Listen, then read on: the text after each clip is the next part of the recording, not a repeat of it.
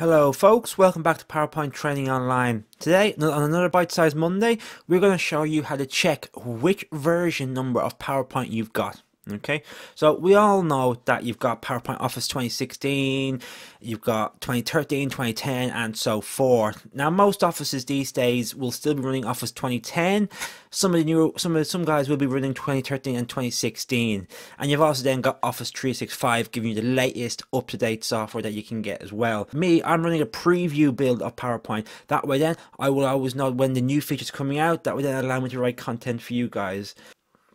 So sometimes you may want to check what version of PowerPoint you're on, simply because not every feature will work from every PowerPoint. So for instance, on PowerPoint 2016, which is the latest one, you will get Morph and you will also get design ideas and you get Zoom, but they're not all readily available on the first PowerPoint 2016. Some of these features were released afterwards in different variations of PowerPoint 2016. So depending on which PowerPoint you have, you may be lacking features. But how do you check what PowerPoint version you have? Quite simple. When you've got your PowerPoint open, go to File,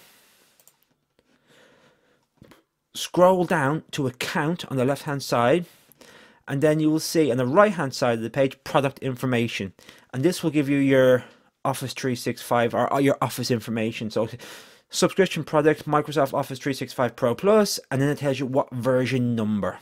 Okay, and that is how you check the version of what PowerPoint you're currently running. Thanks folks, see you soon.